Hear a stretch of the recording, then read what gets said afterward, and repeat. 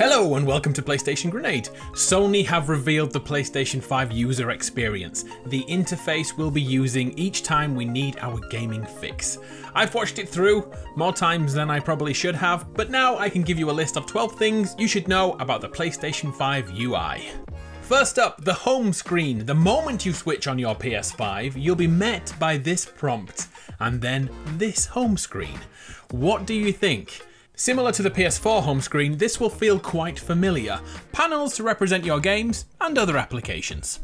There's also the Explore section, which is very similar to the What's New section we currently use. The screen beneath each card is much cleaner now and less cluttered, and once again, tapping down on the controller opens up so much more goodness. We'll get to that in a moment. Before we move on from the home screen, check out the PlayStation Store. The big news here is that it's now fully integrated here. To remind you, on the PS4, it was a separate application, so if we wanted to use it, we were forced to wait. Back then that was acceptable, but now it's 7 years later and we need a fully integrated digital store, as that's where many of us buy our games.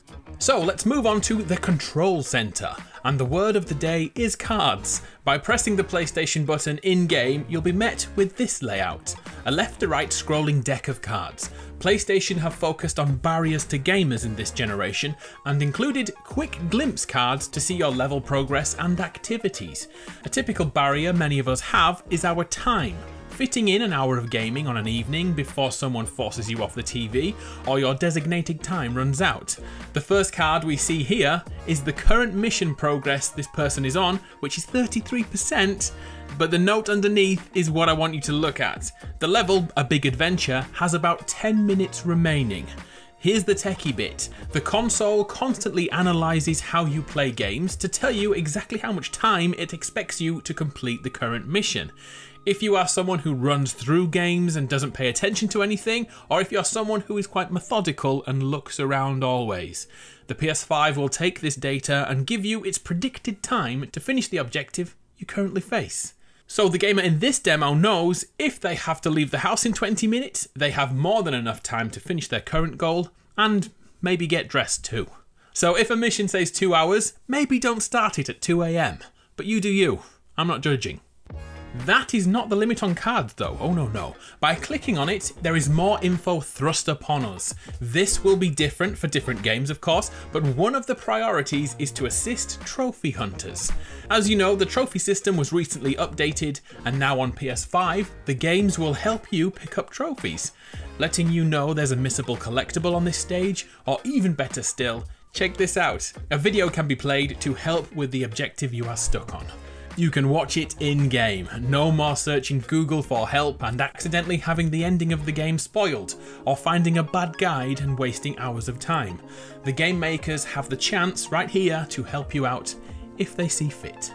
And if you think clicking between games and videos could be stressful, then this will help you no end. The video can be pinned using picture-in-picture. Impressive, right? Your game and the video you're following in the same screen. A good touch for gamers stuck, and even better for those trophy hunters. And by the way, what is your trophy level? Feel free to flex in the comments below. Next, we saw the updated notification system, which builds on the limited interactivity on the PS4. As a friend request or invitation hits your screen, you'll quickly be able to instantly react, whether that's looking at who's in a party or instantly joining a friend. If we don't have a mic handy, it's not a problem, as the controller on the PlayStation 5 has an inbuilt microphone. Quickly calling out to a friend, you need 5 minutes to finish what you're doing before grabbing a better microphone. And I know this may be an issue, just in case you think having a microphone on the controller is worrying, it can also be muted. It's not a government conspiracy. Well, I don't think it is. It could be. It could. Let's just move on. Going back to the PS4 for a moment, did you ever watch streams there?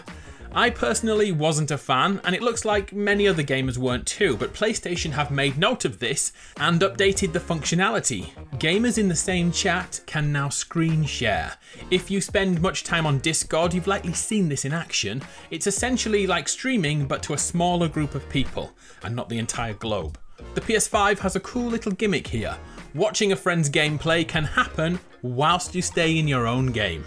It's another use of that card functionality, pinning the picture on screen or moving the card around to not interfere with your game. If you're waiting for a friend to finish, I don't know, a game of Rocket League before joining them, it's now super easy to keep an eye on them whilst not losing any time and keeping gaming. Or maybe you simply want to watch a friend play whilst you get some daily gaming grinding done. The possibilities are many. Back in Control Center, and once we are in a party, more options become available. For example, should a friend crack open a multiplayer game, the option to join them will be here. Hop in, and in a matter of seconds, you'll be in the game together.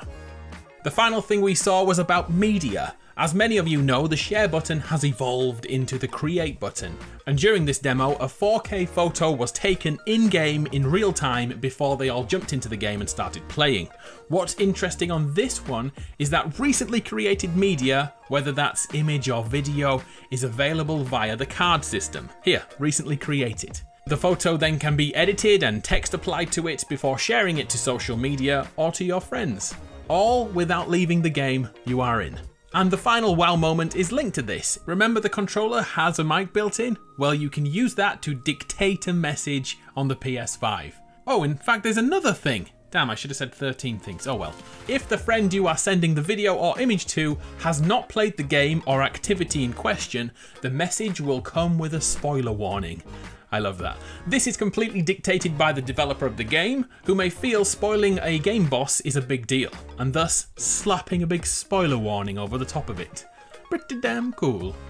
So there we have it, 12 things that I think are worth your attention about the PlayStation 5 user interface. I hope you found this useful, and if you're still here, please take this dad joke and wow your friends with it. Do you know what the last thing my grandfather said before he kicked the bucket? He said, "Grandson, watch how far I can kick this bucket." Sorry, not sorry. I'm Adam from PlayStation Grenade. It's been a pleasure. I'll see you next time.